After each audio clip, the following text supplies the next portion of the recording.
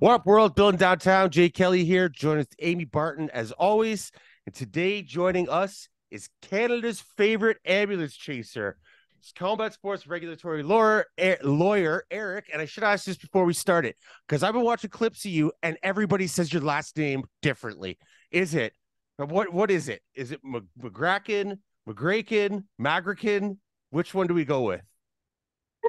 So your first one is spot on. Magraken is good. Magraken. And your third one is probably more how it's supposed to be pronounced. It's an Estonian name. I don't speak Estonian, but people that do pronounce it the third way that you did. Oh, perfect. At least we got that cleared up. Now, being a lawyer, you're used to fighting, but you might have the biggest fight of your life on your hands now. The gangster from Westland, Oregon, Chael Sonnen, is coming after you. Well, yeah. So I woke up, I guess it was yesterday, and I had a direct message from him, and I don't want to say he was coming after me, but he was certainly disagreeing with something I said, but he didn't give any context. I had no idea what he was referring to because I tweet too much for my own good. I've got like 30 tweets in a day, so I have no idea what he disagreed with. But no, I reached out to him, found out what he disagreed with, and had a nice discussion. And at the end of the day, I don't think he and I see eye to eye on it, but it's all in DMs, so I don't want to talk publicly about what he and I chatted about. But yeah, that was a weird distraction yesterday. Yeah, it's funny. Chael's like that. I told Amy about it, and throughout the years, there's been a few times he's DM'd me, and you can't DM him back. He turns his DMs off, right? Or if he doesn't follow you, can't DM him back or something like that. So it would always drive me Right. nuts. He'd shoot me a quick message, and I'd be like, "No, let's continue this conversation." The conversation is dead. He sets his point across, and you just got to accept it. Yeah, no, he's got a different style in terms of how he goes through life. Yeah, that's for sure. But yeah, like I said, I want to have you on here.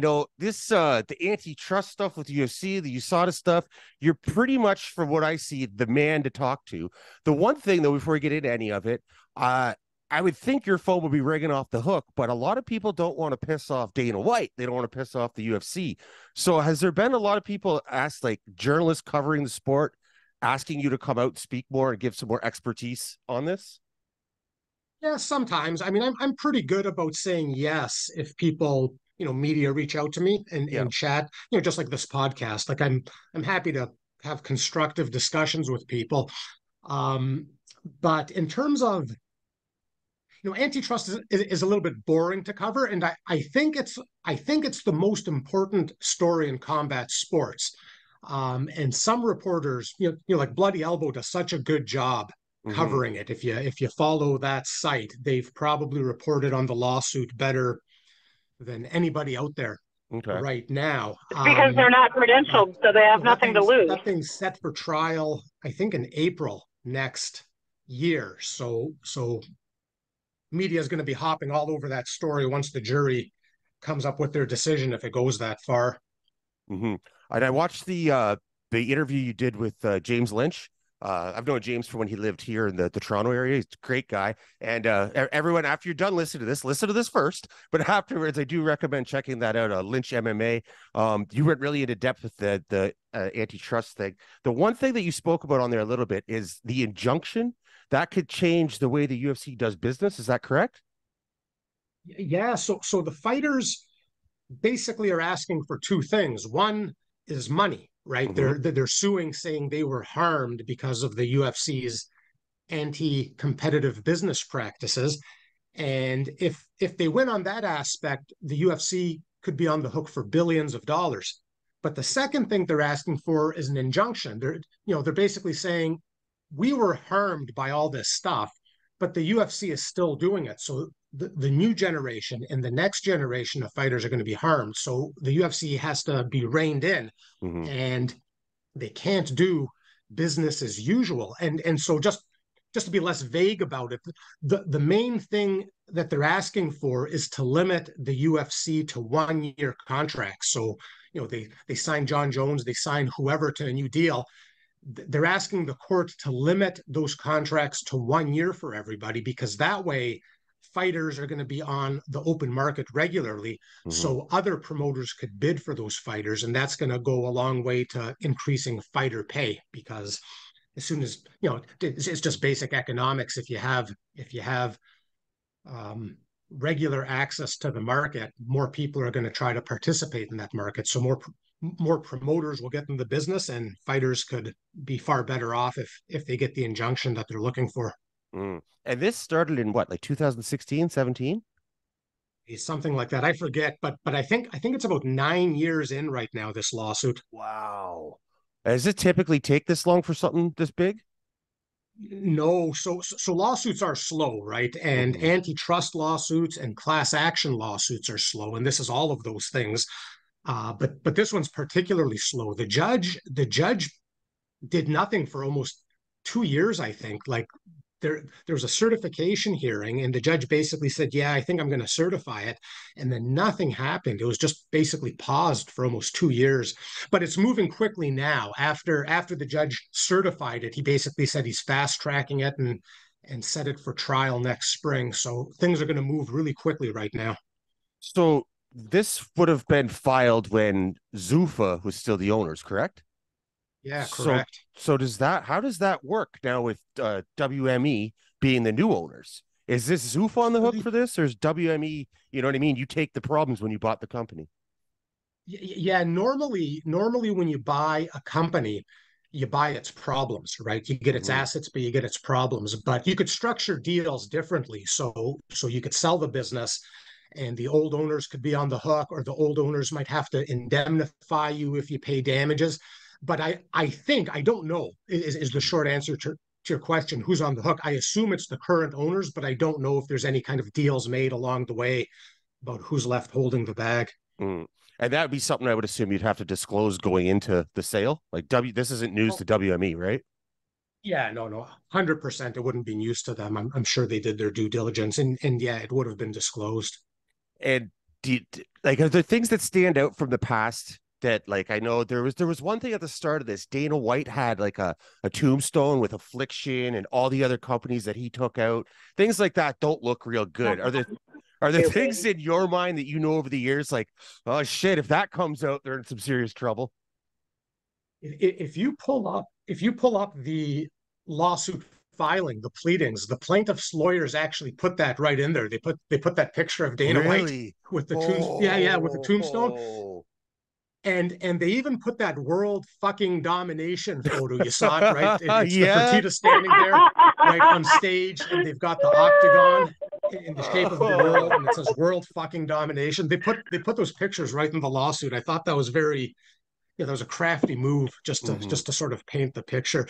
But most of the dirt that um has come out. Yeah, I was about to say I think most of it has come out, but I don't think so. I think there's actually a little bit more yet to come out. But that lawsuit has done such a brilliant job. Like all the credit to Rob Macy is the lawyer that engineered it, started it. That's the guy behind the Mixed Martial Arts Fighters Association, and then they hired some very heavy hitting antitrust lawyers. So all the credit in the world to those guys for fighting the good fight and getting it this far. But that lawsuit, in their effort, has shed more light on the sort of dirty business practices in MMA than probably anything to date. So I think there's more stuff coming. Like it's rumored that there's emails or text messages from managers to the UFC basically throwing their own clients under the bus, saying they'll take less money for their fighters to take a bout just so the managers could cozy up and get in the good graces of the promoter. So I think Hmm. there's other ugly stuff that they're sitting on, and if it ever goes to trial, I think those bombshells will probably hit. Yeah, management. It's That's not a bombshell. It's just milky. that the interview you did with James there. Another thing you touched on is managers, and there's zero barrier of entrance to be a manager in MMA, correct? Like if you say I'm a manager, guess what? Congratulations, you are, right. It's that simple in a lot of jurisdictions. Some places you got to pay a fee and get licensed, but it's like $100, $200. Some places, I think New York on the books has some simple um, requirements, like they could test you and make sure you are qualified. But the yeah. It's basically if you say you're a manager, that's it. It's not like the other pro sports. Mm-hmm. And so you get a lot of, not the best characters Yeah. entering the business.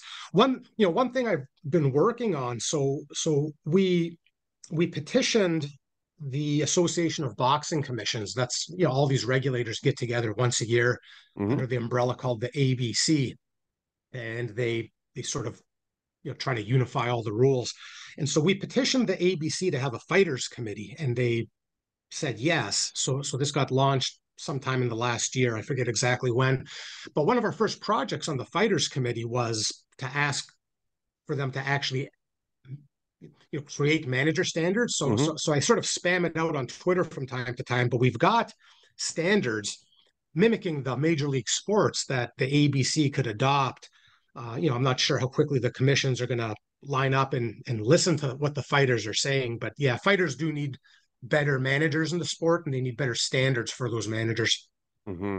In the other big leagues, NFL, NBA, NHL, whatever, what are some of the requirements you have to have? Isn't one of them you have to be a lawyer or something like that?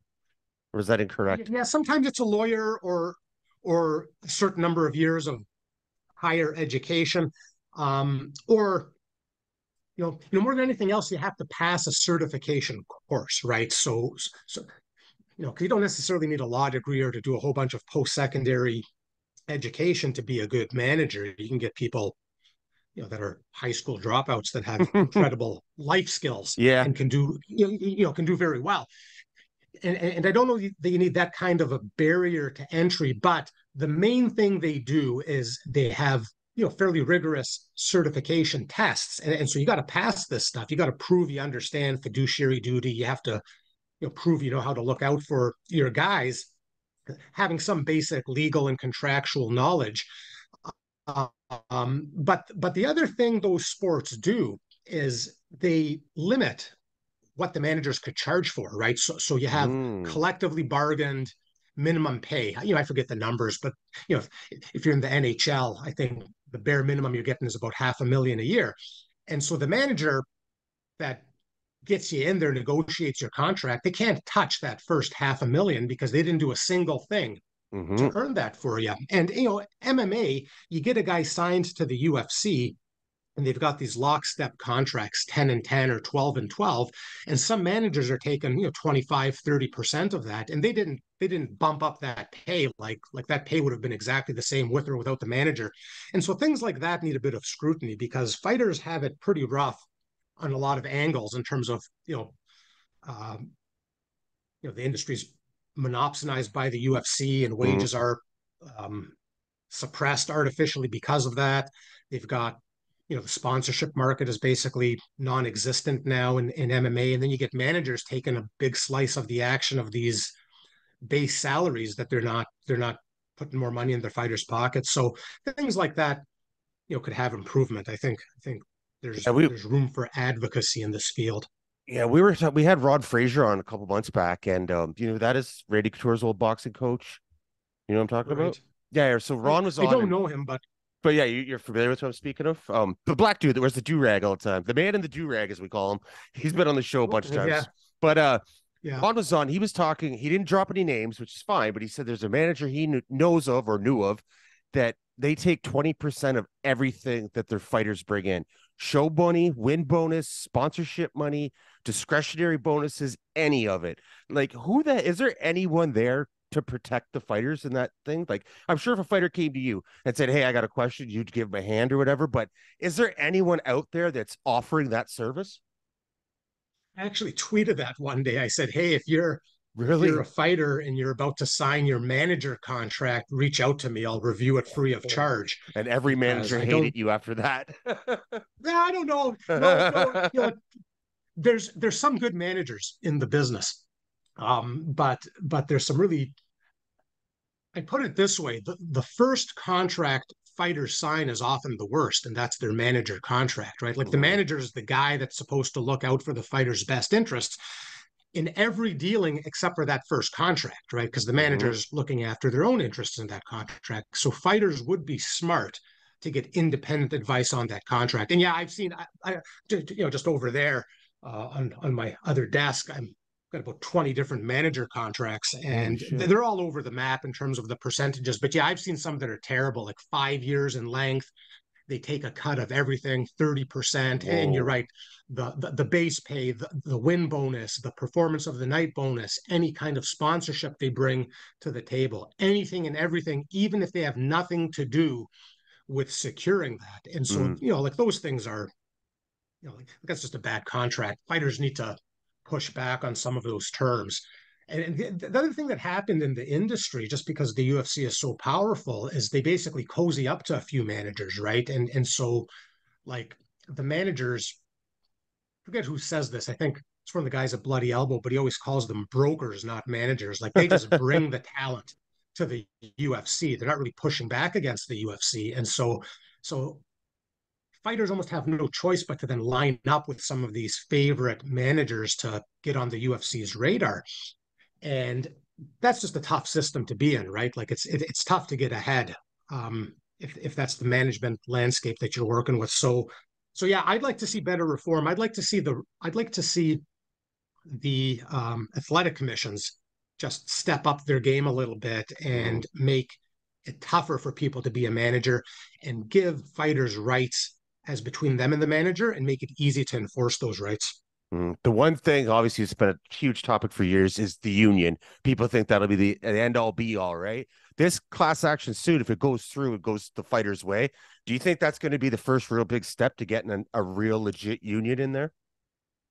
No, but No. it in and of itself would be the be all end all, right? Like Mm. if that succeeds, it's not that it breaks up the UFC, but it takes away the UFC's market power. Because imagine if every single one of their stars, like Sean O'Malley or John Jones or whoever, Mm-hmm. imagine if every one of them was a free agent every single year. Now, all of a sudden, Oh. whether it's one, whether it's PFL, whether it's some billionaire that never bothered getting into the game now wants to get into the game, there's Mm-hmm. going to be so much market competition for the fighters that the UFC is going to lose a lot of their power, and so there wouldn't ever be a need for a union. Like this is its own sort of like lengthy discussion, but the UFC having so much power over the fighters almost create an employment type of a situation. And if they have this power imbalance and the courts don't shake it up, unionization is one of those possible remedies, right? And it basically comes down to, are they truly independent contractors or employees? Mm-hmm. But if the antitrust lawsuit succeeds, it's going to strip so much power away from the UFC and put it back in the hands of the fighters that they really will be independent contractors. Like I don't think there's going to be any question about that on this open market, and I don't think any single promoter would have so much power that they could create this employment kind of a situation that the Mm-hmm. UFC has going with their fighters. Does that make sense? Yes, yes, definitely. So could it negatively affect other promotions as well? Could they be forced to change their business practices? Well, no. So they benefit the most because Yeah. antitrust law. Here, I'll answer that. Then I'll ramble a little bit. That's all The right. other, yeah, yeah. The other promoters are the ones who are now going to have access to these big name fighters, right? So it's Mm. like, hey, I want to sign John Jones. Damn it, I can't. He's under contract for 5 more years with the UFC. Well, no, next year he's on the open market, so I could open up my wallet and make a fair bid to bring this guy on board. So the other guys would benefit big time. Now, the antitrust remedy, if it goes through, it only applies to the UFC, even though other promoters use these same dirty business practices, Mm-hmm. like these terrible contracts that are long term and exploitative, etc. But the antitrust remedy only applies to the big fish, right? Like you need to have Mm-hmm. market dominance before you come under antitrust scrutiny. And so it applies to the UFC. But what would happen is the UFC would now lose the ability to do this.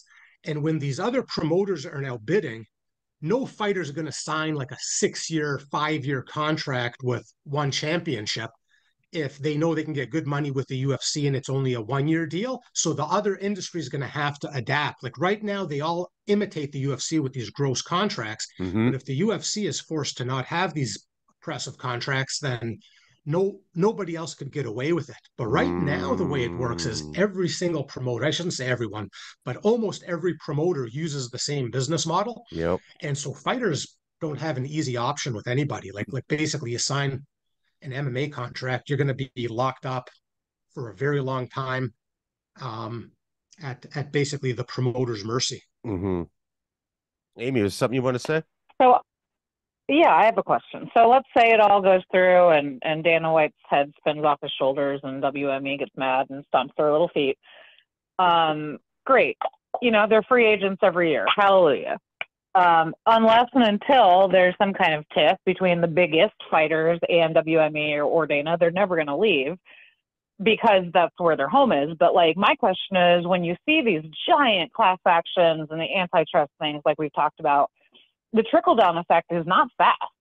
Saying, oh, well, anybody can bid on them in a year now, it sounds delightful, but like, what does it look like for any company that's not the UFC to outbid the UFC on a John Jones or a Conor?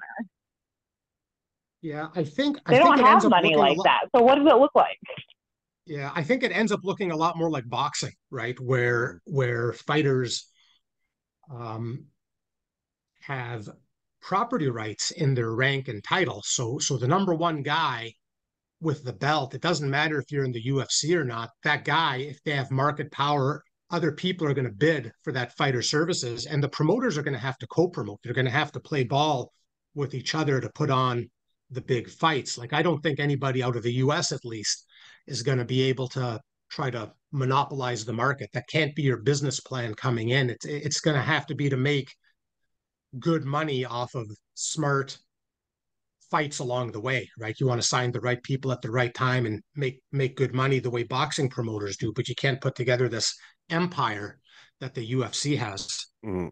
And do you think that could cause cards to suffer as well? Because we get pretty stacked UFC cards, even preliminary cards now, whereas in boxing, you'll get a lot of BS all the way up until the main event, right?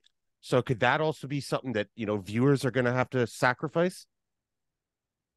Yeah, I think I don't quite know what it would look like, but again, my sort of easiest default is to say what's happening in boxing would probably become a bit more of the norm in MMA if the antitrust lawsuit sort of shakes things up the way it can.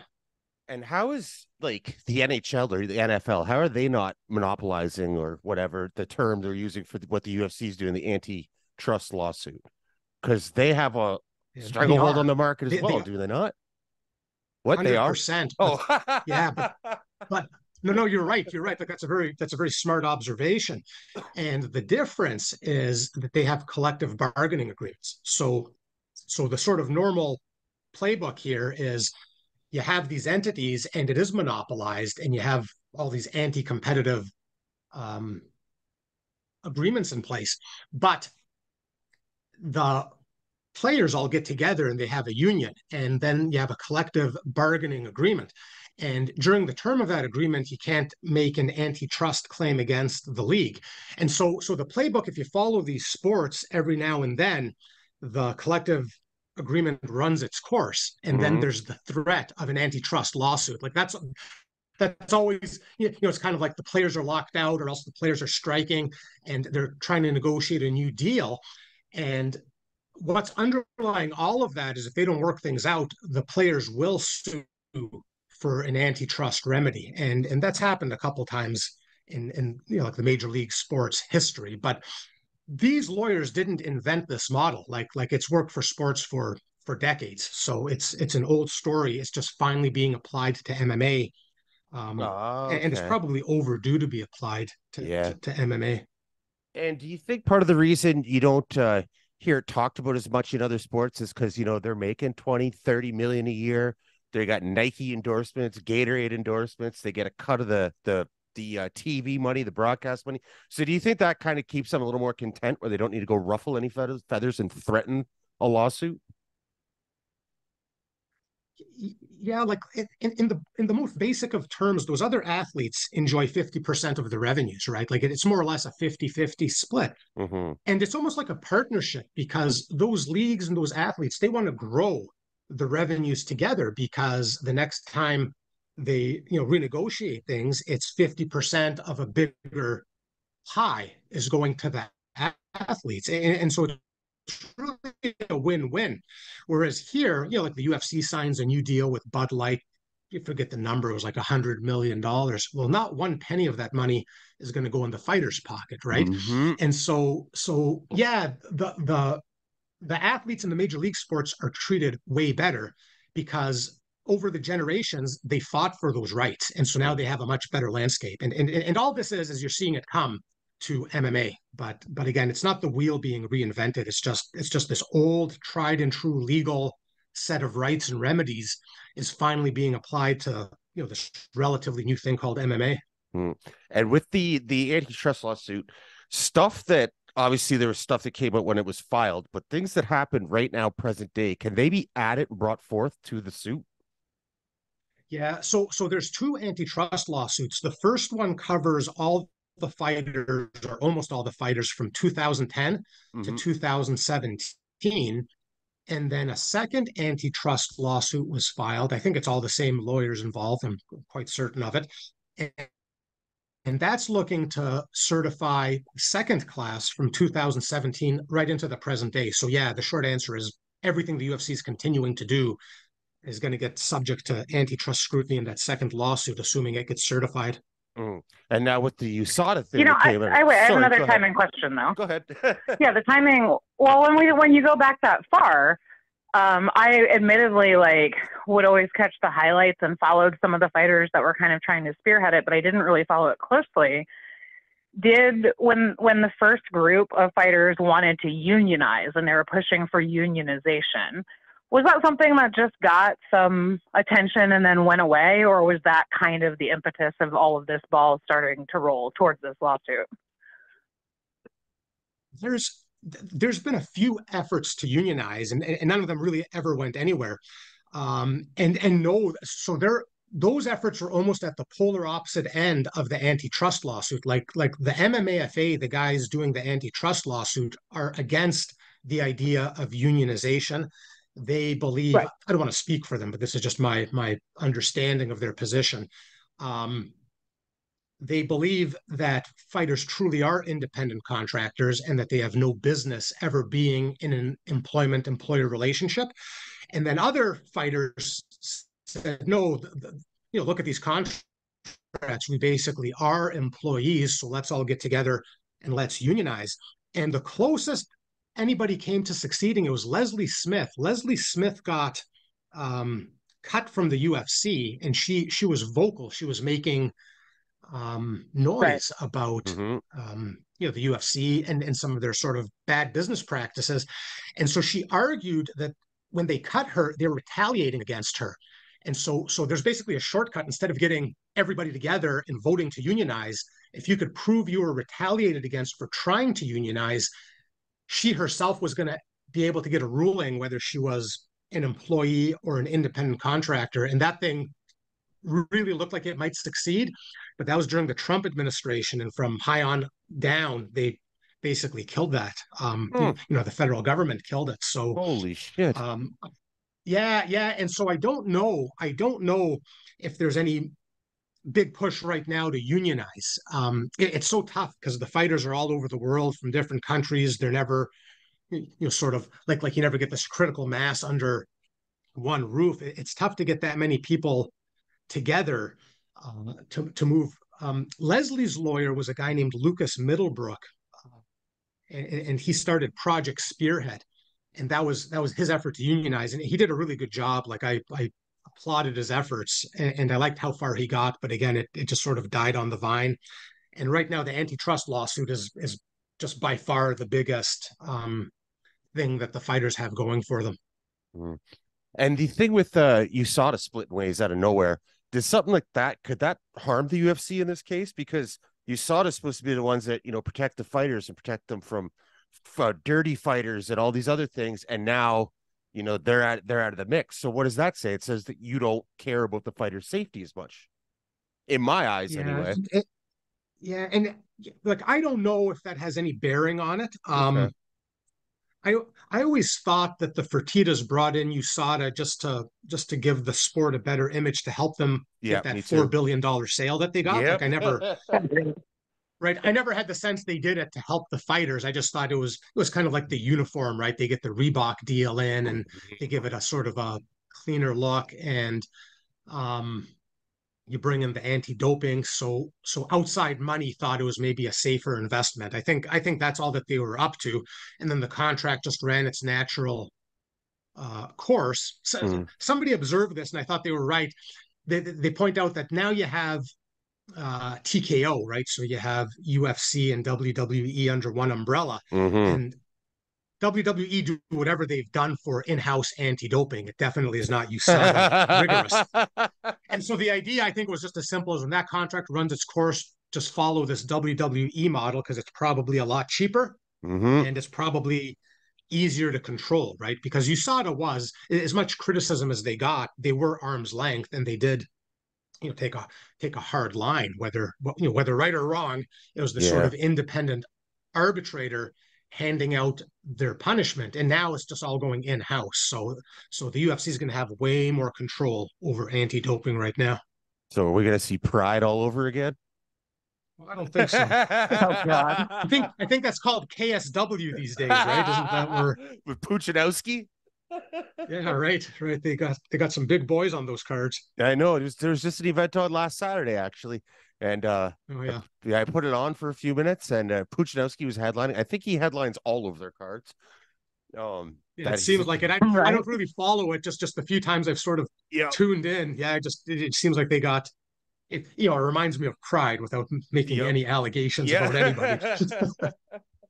Yeah, because with the new company that's taking over the drug testing, somebody posted their mission statement, and they work with their clients to come up with a unique form of testing that suits their clients. What the hell are you talking about? Just test for peds, right? There's no Yeah, unique yeah. structure. No, we'll leave that one off the list. Nah, that one's okay. No, it's funny. In fact, I think it was me that posted that mission statement. So yeah, as soon as they mentioned the organization, I Oh, looked them was it up, and, you? and that jumped out at me because it was basically, hey, we're open for business, right? Like we're a very flexible drug testing company. That's the message they were giving people, and they're getting the business that they want. But yeah, I got a Nice. chuckle out of that. Oh, yeah, no kidding. We need to bring back the Just Bleed guy. We'll be all set. Yeah. Oh Oh, God. so like you said, the USADA contract just ran its course, but it seems like there's some sort of they didn't split on good terms. It doesn't seem like. So is there some sort of problem going on there with USADA and UFC? Wait, Because let me there's interject here. And okay, this is kind of, I think, part of the question is that all came up and that contract ended right around all of the questions about Connor and Connor. the length of his activity and being in the pool and not being in the pool and being put on a card. And then all of a sudden, you thought it was like, peace out. Hmm. Yeah, it was weird. Yeah, no, it was weird. It was sudden. I think it's all money, right? So USADA didn't take the high road at all with that breakup, right? Like I think Which was like hilariously awesome. But anyway. yeah, yeah. I think I made the analogy of basically like a lover's spat. It just seemed like a public breakup of a romantic relationship, the way USADA was sort of Hmm. lashing out. But somebody pointed out their numbers, and it was something like the UFC contract was something like a third of the revenues that USADA brings in. Again, I forget the numbers, but it was something wild. Like it was a meaningful amount of revenue, the UFC contract. And so when they lost that suddenly and unexpectedly, I think they just didn't see it coming, right? And Hmm. so I think that explains USADA's strange public reaction to all of it. Hmm. No kidding. How do you expect this lawsuit to play out? Do you think it's going to go in favor of the fighters from what you've seen so far, and the course that it's on? I like their chances. Yeah. The the evidence that they've gathered over the years just makes a compelling case. That so by the way, like this is really getting dorky on the subject, but if you want to really understand it, there's a case back, it's either the 1940s or 50s, Okay. where some guys had boxing monopolized. They basically owned the heavyweight championship. The way they did it is they had the fighter under contract and they had all of the contenders under contract, and they basically had some control over the key venues and the key TV deals, and nobody could sign for the belt without without signing with that promoter. Like it was something like 97% of title fights were controlled by them. Outsiders almost had no chance of competing. So it's kind of like how the UFC has it with ranked MMA fighters. They just control the market. And the court broke it up. The court said it's an antitrust violation and 100% broke it up. And if you read through that case, and that thing went all the way up to the US Supreme Court, if you read through it and then you sort of superimpose the UFC facts on it, like what's the UFC doing to fighters right now and what kind of market control do they have, it's basically identical. So I do like the chances. The only wild card is it's a jury trial. And I think it's a jury trial because the jurors might give big dollars to the fighters. But juries are unpredictable. Like I never like predicting what a jury is going to do. That's always a scary wild card in litigation. So there's no knowing what's going to happen. But I think the fighters have a hell of a strong case. I think they've got a great chance of success. And I'd be surprised. The UFC just appealed, or they're trying to appeal the certification decision. Assuming that doesn't go in their favor, I imagine the UFC is going to be coming to the negotiating table. Like I can't imagine they'd want this to go to trial. I think the case is that strong that the UFC needs to sit down and try to figure this out, because if they don't, I don't think they're going to like what the court tells them. Like I think the court does give the injunction, and I think they can afford the billions, right? Like if the judge or jury or whoever says you're on the hook for $4 or $5 billion, not that they have that sitting in the bank, but they could make whatever deals they have to make to bring in that kind of money. In Saudi Arabia. Yeah, Saudi Arabia, yeah. Yeah, no, yeah. There's money out there, right? There's money out there. But what they can't survive is the injunction. They can't have to pay that much money plus lose the ability to do business as usual. So it's a pretty scary fate that they're facing if it goes all the way through to trial. So once they exhaust all these sort of pre-trial remedies to try to kill it, and they're getting very close to the end of those remedies, I think they have to finally sit down and negotiate, because I don't think they've done anything with the fighters. Like I don't think there's been any offers to make this go away. So I imagine that's going to change in the near future. So if the fighters do get the judgment goes their way, and say it's $5 billion, just throw a number out there, what happens to that money next after WME or whoever ponies it up?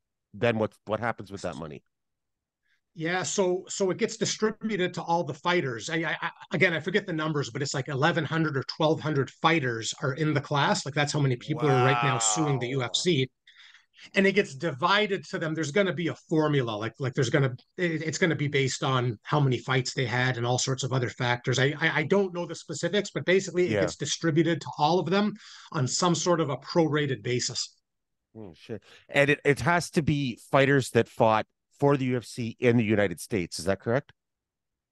I think so. I think there's some minor exceptions to that, but generally, yeah. If you fought in the US during those years, you're in it. Again, I don't have the class definition here, but it's almost everybody. It's almost everybody that was in the UFC during those years. There's going to, like if they had an event in England and there's some undercard fighter and it was a one-off, that's the only time they ever fought for them. Those guys aren't going to be in that class action. But most of the people that had multiple bouts are going to be part of it. And as this thing does go to trial, it's going to will it be dragging, Dana White to the courtroom and possibly the Fertittas and all these other executives over the years? Yeah, I think so. Yeah, no. It'll be a MMA media circus for sure. Oh my God. Can you imagine that? Holy shit. And the dirty laundry that would come out. Bjorn sits back and cackles. Yeah, Bjorn just sit back. Bjorn finally be happy. Another thing I want to touch on too before I let you get out of here. ONE FC coming to Georgia now, and they got the right to use the 12-6 elbows and knees to the head of a downed opponent. I know you've been commenting on that and releasing some content on that, which I've been following along. First of all, how? You know what I mean? Because it's like the sanctioned body covers the whole country, I thought. So how are they allowed to, get special rule sets, I guess? Yeah. So each jurisdiction has their own rules, right? So Really? Georgia's Okay. different than yeah. Well, I thought it was So federal. every state is its own kingdom when it comes to MMA. Yeah. And so when I talked earlier about the Association of Boxing Commissions, that's exactly it. Like everybody makes their own rules, but they get together once a year and they try to make things fairly consistent. Hmm. But it's just the Wild West in terms of the variations of combat sports and the nuances of rules. So one just approached Georgia, and they're probably approaching a whole bunch of other states, saying, "Hey, we're one of the bigger players in town. You probably want us coming to your state, but you got to change your rules." And not everybody's going to change their rules, but yeah, Colorado did it first for them, and now Georgia's doing it, and I bet you a handful of others are going to follow suit. And there's some tension there because I know the ABC spoke out against Colorado. They basically gave them shit publicly when they changed their rules to let one come in. But now Georgia's doing it, and I think others are going to do it. And not everybody will, but there's always these kinds of tensions when it comes to regulating these sports. And so Georgia, like most places, they've got their rules, and then you could ask for waivers, and that's what one did. They said, okay, we want you to waive these 10 rules, change them, replace them with these 10 rules so we could do things our way. And Georgia gave them everything they asked for. Hmm. Right on. All right. We'll let you get out of here. I really appreciate your time. I'm sorry we couldn't be on camera, but we'll definitely have to get it done again. One last question though before I let you finally go. So you got, well, there's rule set changes now. You got the lawsuit. You got the USADA. We're bringing in new drug testing. All these other things. How much different do you think mixed martial arts is going to look in North America 5 years from now? That's a good question. Yeah. Like if I was a betting man, I'd say the antitrust lawsuit shakes things up, whether it's settlement or whether it's trial. And I think you're going to have, especially with the Saudi money now investing, that's a game changer in and of itself. Big time. I think you're going to have a lot more. Um, what's the best way to phrase it? I think there's going to be more competition on the market, and I think fighters are going to be better off. I think these in-house promoter titles might finally make way for real titles in MMA, like boxing has, right? Like Mm-hmm. like the main difference with boxing and MMA is the fighters have property rights in their titles, and that's Mm-hmm. why they get paid so well. They're not stuck with a promoter. And I think something like that might be coming to MMA, whether it's through formal legislation like boxers have. Boxers have federal legislation in the US, MMA fighters don't. Whether it's through that or just the natural fallout of the antitrust lawsuit, I think things are going to be different. The main difference is I think fighters are going to be getting paid better and they're going to have more leverage over promoters. And do you think there's any chance that there will ever be a day UFC isn't number one? Yeah, nothing's forever. So Really, eh? sure. Think so? Whether The yeah, sport's yeah, so like whether young, we could see it. You know what I mean? I don't think anyone's ever going to take over the NHL. It's just, it's been around so long, it is number one. Whereas, the UFC came along in 93. That's not that long ago. So I guess, we could see a new player in town take over. yeah, I think the only way the UFC is forever is if they follow those other sport models. They say you guys are employees, and then they collectively bargain because then nobody could compete with them, right? They're so Mm. entrenched, and then the fighters are taking 50% of a big pie. The fighters are happy. Everybody wants to make it in there, and it's not getting shaken up with an antitrust lawsuit. So I think I always thought it was short-sighted greed that the UFC almost wouldn't want collective bargaining there, right? Like they Yeah. do everything in their power to kill the idea of fighters unionizing. But I always thought that'd be like the major league sports when the unions happened, it was always like, oh, all these rich owners are going to get poor. Nope. They've made more money hand over fist year after year, decade after decade. The profits are higher and higher and higher. And I always thought that'd be the long-term outlook for the UFC if things were unionized. But um, with it not being unionized, again, you just sort of go back to the 1930s, 40s, 50s in boxing. So you get some guys that end up monopolizing the sport, and eventually the court says, no more for you. You guys you guys have abused your power and you can't even be in this business. And I don't think that's what's going to happen to the UFC. But I think one way or the other, they're going to lose how much power they have. And eventually, yeah, I'm not predicting the death of the UFC here. Yeah, Like yeah. that's not my prediction, but I'm just saying they're not going to have as much power as they have. And I think there's going to be a lot more diversity in the market. So yeah, I don't know that they're locked in forever. I think, Hmm. like put it this way, I never bought stock in the UFC. I never liked their long-term outlook in terms of where they're going to be forever. Like they just can't keep on with the current status quo forever. Hmm. All right. And let everyone know too, like I said, everyone listening out there, seriously, if you're interested in this stuff, check out what Erik has to offer. I've been following you on Twitter for years, reading at combatsportslaw.com. I first time I ever came across that, I thought that was the coolest fucking thing because it's different than any other combat sports content that's out there. And I like that you keep it nice and succinct too. You don't draw it out with a bunch of illegal jargon and it's boring. It's really good. So aside from that, what else you got going on? Where can people find you? Because like I said, you bring some interesting stuff to the table, my man. Oh, no, appreciate that, Jason. That's kind of you to say. Yeah, that's the main areas. So combatsportslaw.com is where I write if I have something of substance to say. And Twitter, I'm just sort of talking shit online all the time. So follow me on Twitter or Combat Sports Law, and that's the gist of it. All my other social media is just kind of cut and paste of those things. Awesome. Well, thanks so much for your time again. We will be in touch, and hopefully we get to this again once some more stuff comes out. We'll get another update. Have you on? Get it started on time. Get it started with a camera. Do things right. But yeah, thanks again for your time, Erik. For Erik Magraken, Amy Barton, I'm Jay Kelly. Build Downtown. We out. Peace.